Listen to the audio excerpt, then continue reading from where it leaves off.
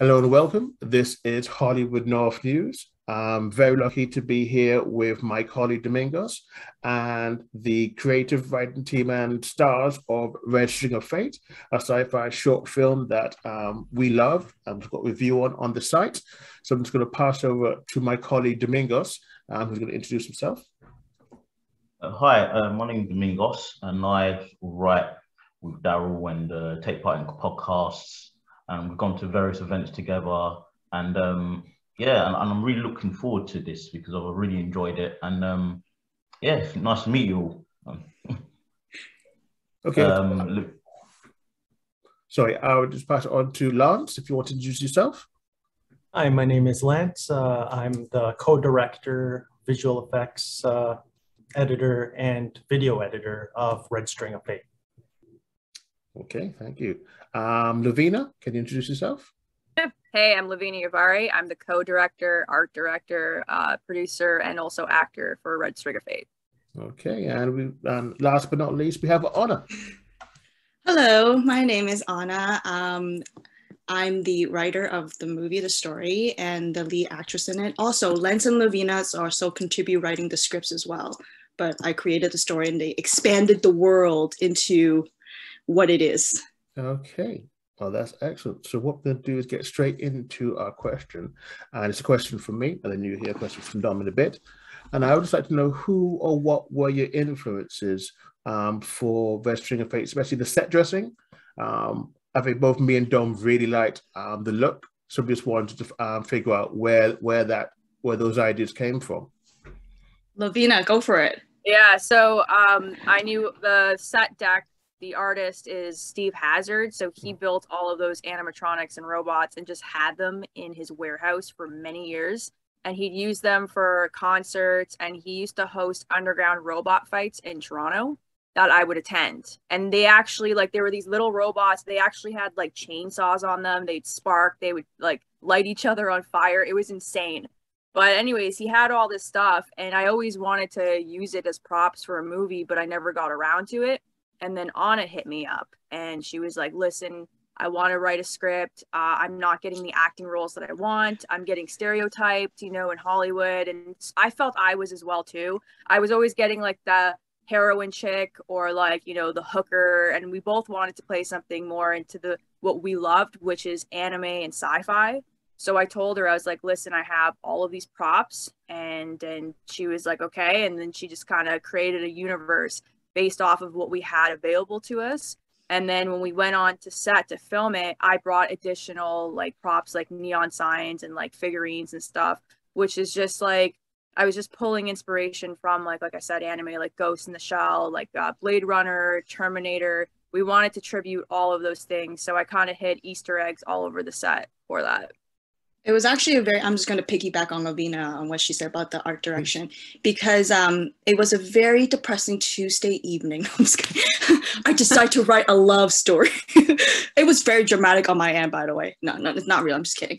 So I was looking through photos. I love animes and I love sci-fi. And I feel like there is a missing voice in that area in terms of telling it in a love way. And I love love, by the way. I'm a lover of love. I love movies. I love the relationship of love, the concept of love, the feeling of love, and what drives people to love. Like, I love that. So when I was sitting there looking at what's happening with the pandemic, what the world has put us, on this test, and I was thinking, I want to write a love story that people can just relate to. It doesn't matter who you are or what you are or where you are, of feeling losing somebody. And then what would you do? What can you do if you have all the availability, all these access for you to bring this person, back to life kind of thing. So that's why I decided to write this fantasy, this alternate universe of this world that I could be in, really. And then I was going through Lovina's pictures, as I really wanted Lovina to play the other character. And I was going through her pictures, and her pictures are so inspirational. She's a model, she's an art director, and she always create a world that I see my film in. So I hit her up and I was like, hey, you have this awesome photo of you like taking pictures with these robots. I have this script that is written this way. It's kind of animated and it's sci-fi, it's cyberpunk, it's super current. And she understood it right away. And that's where we were just like, oh, I can do this. And I'm like, that sounds great. And Olivia's like, oh, I have this, I have that. I'm like, that's amazing. And then she pulled in Lance, our magical world creator. And then we just sat down and it blossomed into Red String of Fate. And we call it Red String of Fate is because there's actually a meaning behind that name, but you'll find out in the future. Okay. Dom, you got the next question. Yeah, hi guys. This is for all three of you, Lance, Lovina, and Una. Obviously, me and Daryl really enjoyed it. We're on the same page, and we didn't know each other were going to watch this film. And when I saw it, what I noticed, I want to expand what Daryl said, is that the cinematography, the presentation was really beautifully done, and I love the purple tints and the colorway that you put into the film. It sort of made it stand out from a lot of other features and shorts. I just want to know, was it a collaborative effort, or was it something that you guys, all three of you, developed over the creation of the film and project? I knew immediately like how I wanted to like light the film, like the color palettes needed. I'm huge into using like neon like lights in all of my photo shoots and stuff. And I just love the mood that it conveys and like how much it like immerses you into a scene. So I knew right off the bat, like I want purples and like pinks and just really bold blues in the short. I just felt that it enhanced that kind of industrial look to it. So yeah, and then Lance brought in one of his friends, Angel, who was our cinematographer, and he was able to just translate what we wanted into like our vision. We also had a very small working space, so a lot of the shots we had to just even alter on the day. So we didn't get exactly what we wanted, but it still turned out really awesome, like with what we had. Yeah, it looked pretty close to you. We really had had to work with the space. Like it was really small. You couldn't stand up straight, which was really funny. He was bent down the whole shoot because it's like the ceilings are so low. Yeah, I'm about almost 6 foot, like around 5'11". So the whole shoot I had to spend like ducking and bending over, otherwise I'd hit my head on the and we smashed our heads on the pipes. Oh my god! There's a lot of exposed pipes in the ceilings, and we were smashing our heads in that like hard. Yeah, and that was another challenge because of the small space. Like to light it, we had to hide lights in different areas. Like Angel did a really good job in like adding it in certain places or hiding it behind poles and different areas, and keeping it part of the aesthetic of the lights. Like sometimes you see the lights, but it's all in a creative way. Yeah. Every shot was definitely purposely placed and purposely shot and purposely planned very carefully, because we have very limited time, limited people, limited space. And we're just lucky to be able to create what we created. And it's all because of like really huge team effort and Lovina's vision. Yeah, all of us. 2 days we managed to do it, which is like I still think is so insane.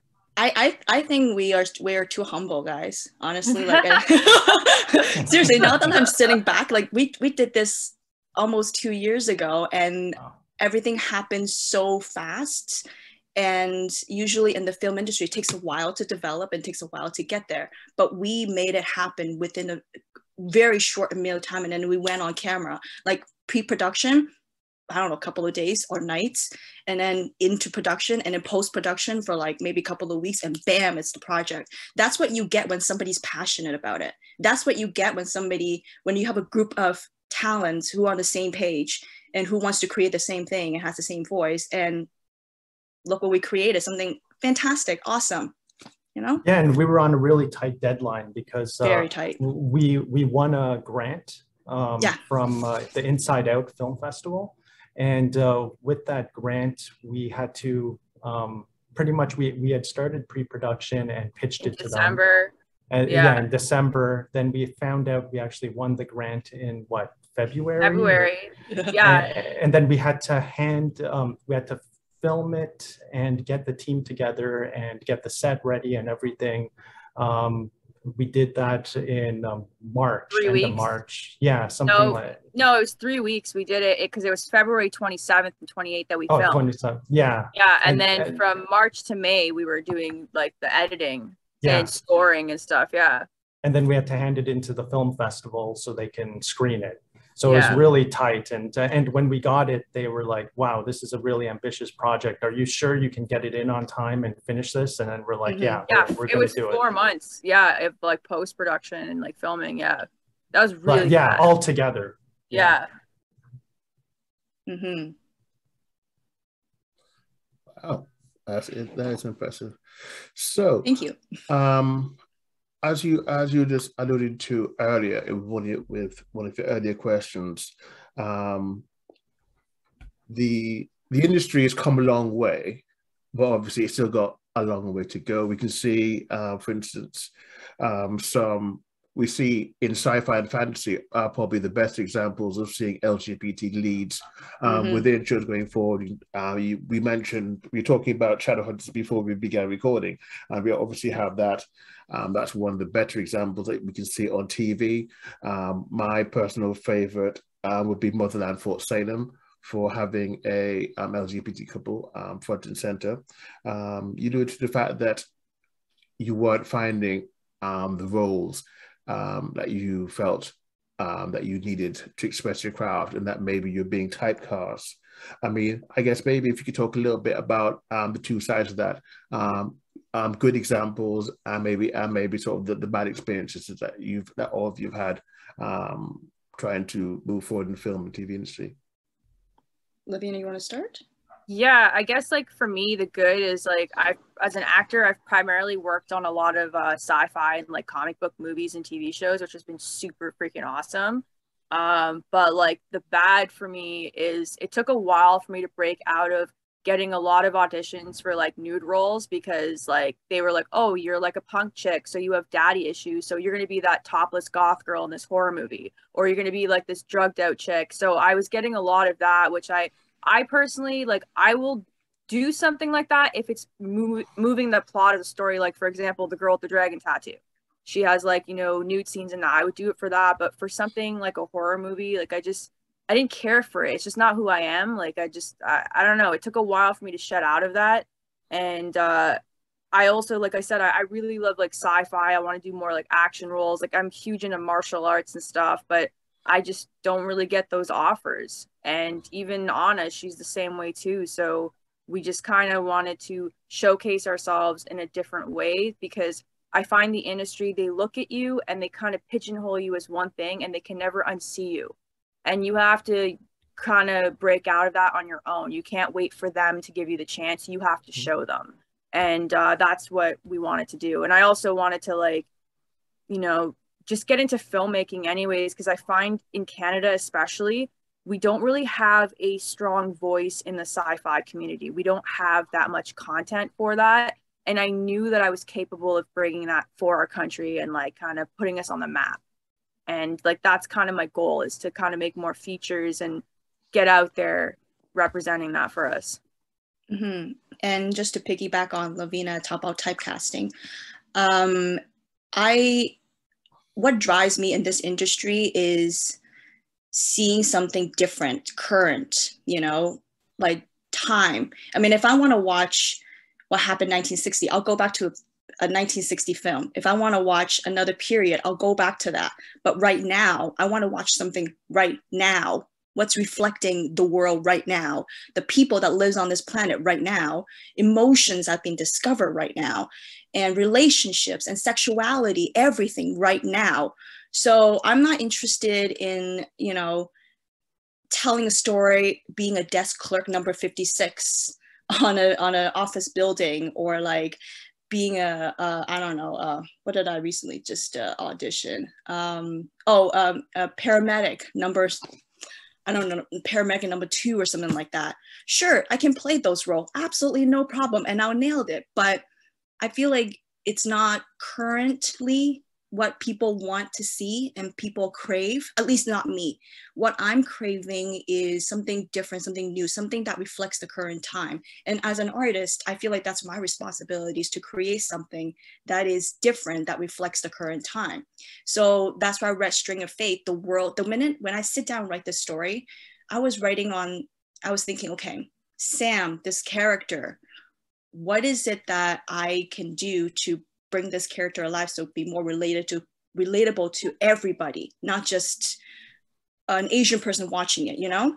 Like Lance can watch it, but like, I can relate to Sam, you know? So I created the situation where everybody can relate to when you release, when you lost something and getting it back.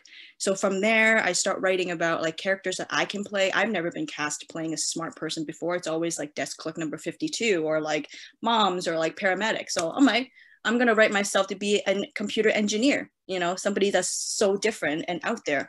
And the world that we exist in is so futuristic, where robots exist, alien exist, magic exists, anything exists. You know, it's just like the current world that we're living right now with metaverse and everything else in terms of technology. Obviously, I'm like frictionizing everything because it is a storytelling. So, and I know that Lovina and I talked about like she wanted to play something else besides what she actually looks like, which I totally agreed. You know, so I wrote her to be like, you're going to be an alien-ish kind of a robot. We changed the script a little bit, but originally she was an alien, but now she's a robot. So she became a robot. And yeah, like, and the sexuality part as well, like myself, I consider myself as bisexual or pansexual, so is Lovina. And representing another sexuality on screen is still quite new to the industry at this point, but we exist long time ago. We've been around for a long time, you know. It just hasn't been surface like this as often, as much as currently now. So I'm very happy to see that transgender actors are getting their spotlights, you know, the LGBTQ plus, everybody's getting their spotlight right now, because it's about time that we reflect the current civilization, that we reflect on the current time of human relationships. Yeah, that's what I truly want to write about, like this type of love, you know. Sorry, I went on over there. Oh my gosh, I hope this is going to be edited. Okay. Dom. But yeah, sure. I want to sort of explore that what you said. I'm going to ask all of you. So, how do you believe with your filmmaking experience in the independent scene, how do you think Canada is sort of adapting with the diversity, modern storytelling from young filmmakers like yourself? How do you think they're adapting to modern times to where it was before? So something I've noticed a lot of Canadian talent are coming home to try and do a lot of projects. I don't know if that's something that you've noticed has helped you guys in your filmmaking process and this project, or is it something that's still evolving, you guys, do you believe? In terms of like having like diversity and like our crews and stuff, I find like, well, as an artist, like you just naturally create art that's a reflection of your life and like, you know, you're just like the time that you're living in. And for me, it was just like most of my art is just naturally just very diverse, because like I just grew up with that. I always had like, just living in Toronto, like we're so multicultural here. So that's why I just find it so weird whenever I see stuff on like television where it doesn't show a group of friends where there's like a Black friend, an Asian friend, an Indian friend. Because for me, that's what my friend group is. It's just naturally like that. So when I write it, I'm genuinely just writing like characters inspired by these friends. So it's just like a natural thing for me. And I think, yeah, like we're just a product of our time, because if this was like 40 years ago we were making Red String, it probably would have been far different, right? Like just the way like society is. So I really just think it's a reflection of where we are. And like, yeah, I don't know, what are you guys? Yeah, and also something I've noticed for a while, sort of in the scene, Canadian independent scene, sometimes they use a lot of the same people. over and over again. And I'm not exactly sure why. I think they just know them because they're not really marquee people or someone you can like really sell a film off of. And I was always thinking, why don't you just switch it up or change it up? Because I keep seeing the same sort of people in a lot of different films. It's like I guess they get into cliques and they just kind of work with the same people. It's politics, dude. So I noticed that in Toronto, like, I don't want to shit talk, but I'm going to say like there's organizations in Canada, for example, and if you're an actor and you're a working actor and you have lots of money and you're donating to these organizations, you're basically going to get picked a lot for stuff because you're kind of funding them. And that's also, it's politics. That's the yeah, dude. That's the thing. Well, if you look at for example, our union, ACTRA, which we love. ACTRA is phenomenal. And thanks to ACTRA, Wrestling made it possible. Thank you, ACTRA. We love you. But if you kind of look at their covers, every month they have a magazine and it's always featuring a cover of like an actor in Canada. But that actor also happens, if you look at the back page, they also happen to like donate money to the union. So I'm just kind of like, it's probably why it's the same 10 people.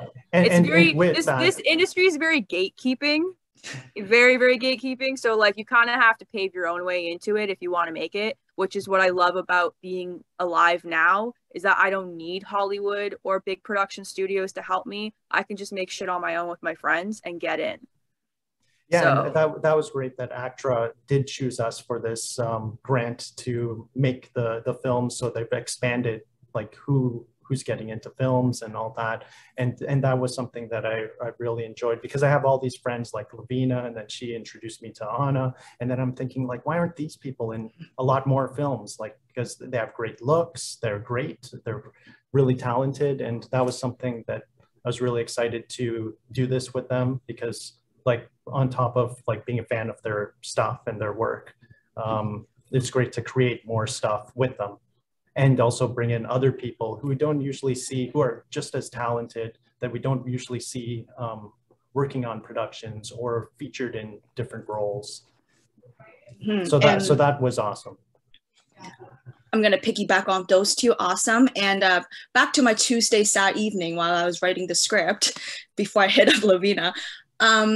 Another thought came to me was that Canadian content, I was craving something that's a little bit more, it's already happening in Asia, which is tons of sci-fi, tons of CGI, tons of like robot stuff and tons of alien stuff. Like they're super futuristic. I love foreign films and I watch a lot of foreign televisions as well. And if you look at all the stuff in, England and like Europe and China, it's a lot more futuristic feel, and when I wrote this script, I presented to Lovina. Lovina's like, hey, guess what? ACTRA has this contest. Let's enter. And I'm like, oh my God, perfect. I want to write this for Canada, for Canadian content. Let's, if we have to be, I know there's a huge gatekeeper, but if me and Lovina has to be the gate breaker to break the gate, we'll break it. I'll write this, make it so different, and just to show Canadian that like, hey, there's another side of Canada production. There's another side of Canadian storytelling that is extremely futuristic, that is extremely current, in fact, maybe more forward, that maybe can inspire other other filmmakers and other content creators and other the ethnicity background people to just speak up their voice and create something that's always within their hand, and don't be afraid by it. Oh, there's a meeting pop up, say upgrade. Okay. Give me a moment, guys. Sorry. Okay.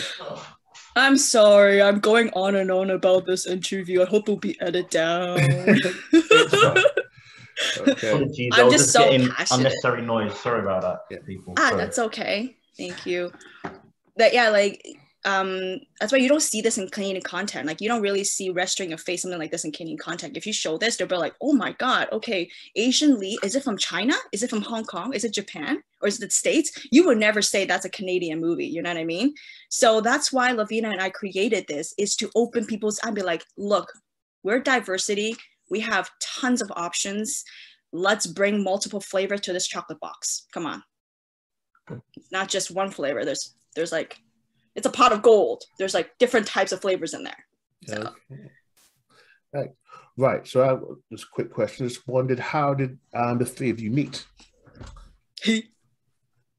I met Lovina. Lance. Yeah, I met we- Lance like, what is it, like 10 years ago, 11 years ago? Yeah, we were doing this zombie short film, and one of my friends, he had met Lovina on another film shoot. You were doing makeup, I think, on that, and you were getting into acting at that time. Yeah. And then I remember we casted her because she had like an awesome look, and it was for a small role. At first, it was a small role, and then we got to meet her, and she was really fun and cool, and then it became like she became this like zombie ass kicking person in our film, and then from there we were just like friends for over 10 years. Yeah. And then Onna and I were in the same acting agency, and yeah, we met up. We were signed around the same time, I believe. I think you were Like, before me though. I was You were way before before you, me. and then like you and I were like booking a lot in our agency, and so we went out for like dinner to like celebrate and met you too. So I knew you for a little while before we actually decided to collaborate. Yeah, So, yeah. one thing I find it really funny is that like a lot of times people in our acting world, they always look at you and be like, what kind of character can you play? Like, what are you, you know? It's just how agents see things. And Lovina was the person that my agent kind of showed like, you're like her. So I'm like, oh, okay, I'm like her. Okay, I don't know what that means. I'm just me. But in their eyes is how they see me as Lovina. And that's how Lovina's got onto my radar, because they're like, you're like her. I'm like, okay. So we met up, we had dinner, and I'm like, yeah, shit, I am like her. We totally get along, and we're totally like the same thing. We're totally share the same vibe. Like, okay, yeah, I'm totally like her. And then we start working, and like we kind of booked similar things, but like different role. Like she got the Caucasian side of things, I got like the Asian cool side of things. So, and it just makes sense for us to come together and meet to make Red String of Fate. Okay. That's great. Right. So, Dom, you get our last question, and then we'll go into the Canadian movie film thing, and then we'll sign off. Okay. All right. What I'm going to ask, actually, obviously, you create this project and it's been really successful, and with festivals and so forth. What advice would you give to sort of aspiring, not just young Canadian filmmakers that are making their way like yourselves, any filmmakers around the world? What advice would you give to them in regards to if they're afraid or if they know what to do to keep persevering, and how you guys have, and open opportunities for themselves? What would you advise them? So one of like the best advice I got recently was like, be aware that you're not finished your script until you're on set. You're going to be constantly editing even while you're filming. So like keep that in mind.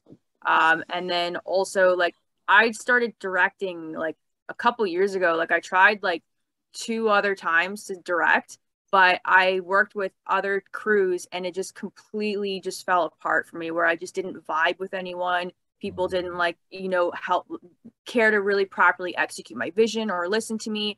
And that's like a huge, huge thing in this industry, is like, you really have to find people that you work well with. That is the most important thing. Like the project is secondary. It's your team. If you don't vibe with your team, you're not going to create good art, because you're just not going to be in a good mood. And it's just not going to, you're not like working together as a proper team to kind of execute it.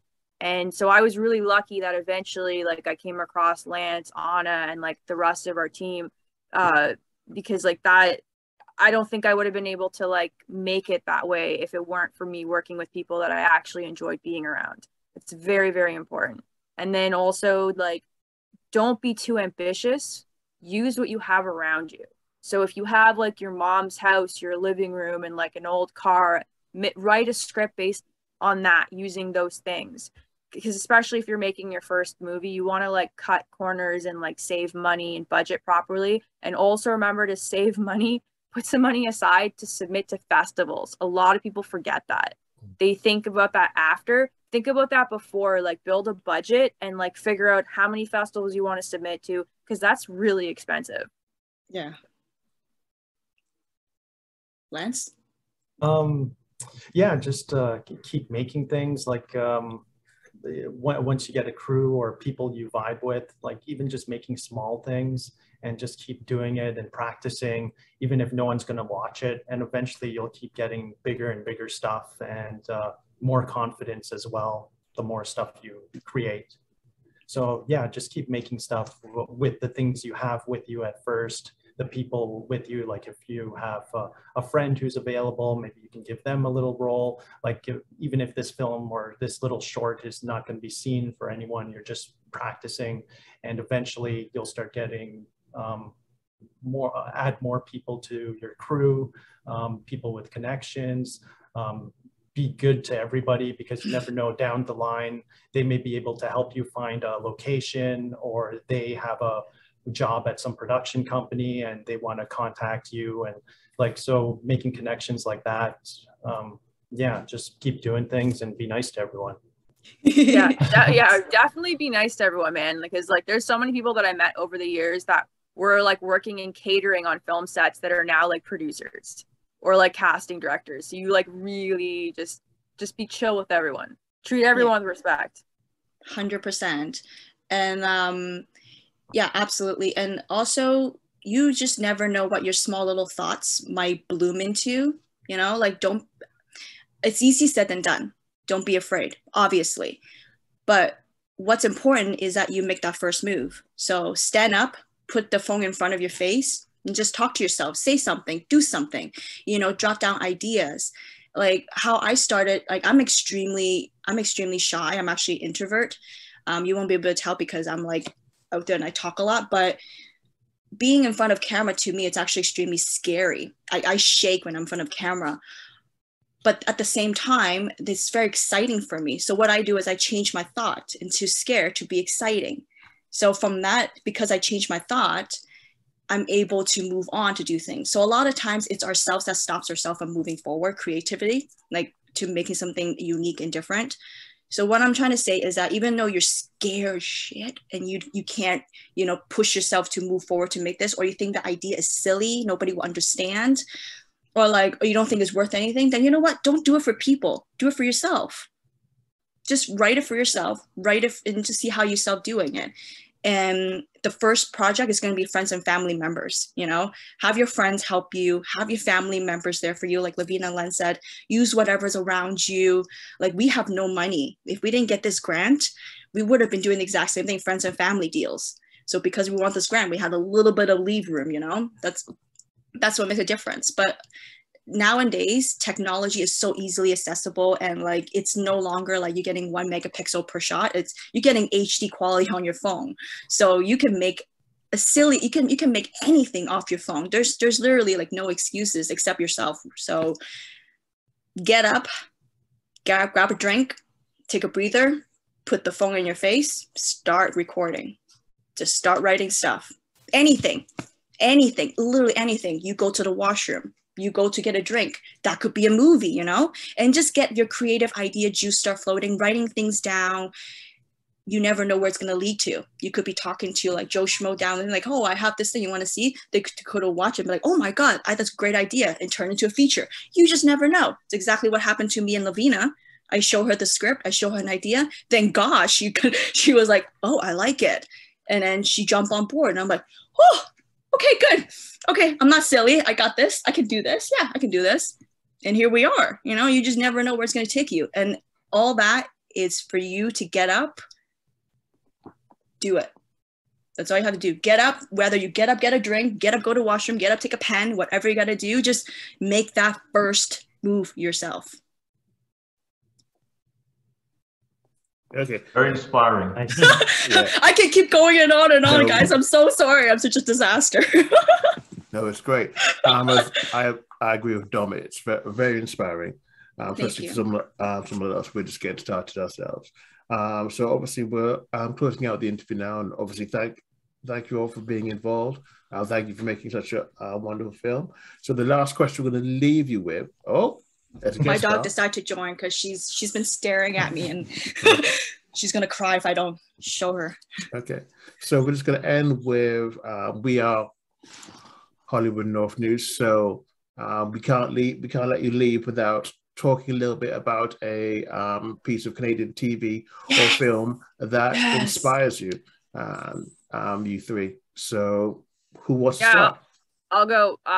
For me, it was Ginger Snaps. No, you So- did it. Oh! Yeah, horror movie. Like I think it was like in the early 2000s. Probably Oh, we know it. one of the best. Yeah, one of the best freaking horror movies. Best werewolf movie out there.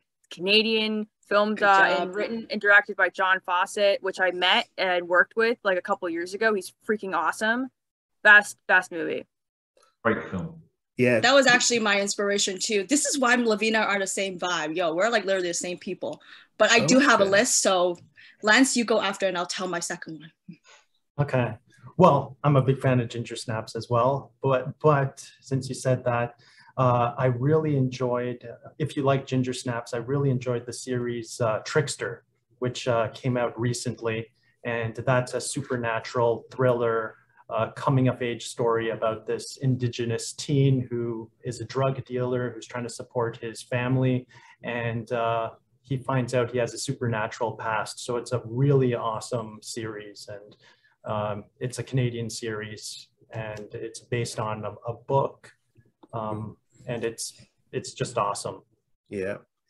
I have heard of it. Such a shame So about the behind the scenes issues that meant it stopped. Yeah, so early. there's one season of it. So I don't know if there's going to be a season 2. Unfortunately Probably not. Yeah. But the season 1, it's definitely worth watching. Mhm. Hopefully, if they get a big enough fan base wanting it, maybe they'll get new creators or something to start season 2.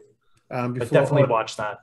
Before Onna hits us with her top 10 list, we were lucky enough to. I was lucky enough to meet Catherine Isabel when she was doing promo nice. for The Order a while back. She came to Comic Con here in the UK. Nice. Yeah, so that she was incredibly nice, and obviously it's great to see her still sticking in doing sci-fi, doing Canadian sci-fi as She's well. a scream queen. She's a classic is. scream queen. Yeah. Absolutely. So nice. Onna, I'm jelly. we're gonna limit you to 3. I'll Okay. give you one more, maybe 2, maybe. I'm not kidding. Okay. Well, I love Ginger Snap. I remember watching that, and I was like, "Yo, I didn't know that's Canadian." You know what I mean? When you watch something, you're like, "That's what I want ours to be like." You don't watch something, you're like, "Oh, that's Canadian." You watch, you're like, "Yeah, that's a fucking good film." And that's what Ginger Snap. It gives you that feel, you know, that international feel. So good thing, Ginger Snap, really good. And my second movie is The Cube. I don't know if you guys know The Cube. I remember. Nobody knows about it. It's super low it's a budget. remake of like a Japanese. Yeah, it's super low budget, but it's only one set. It's brilliant storytelling. And at the end, I'm just like, I love movies like that. Like just, you guys haven't seen it. It's really cool. It deals with like human psychological things and math, which I love. And another one, let me look at my list, is Boys in the Hall.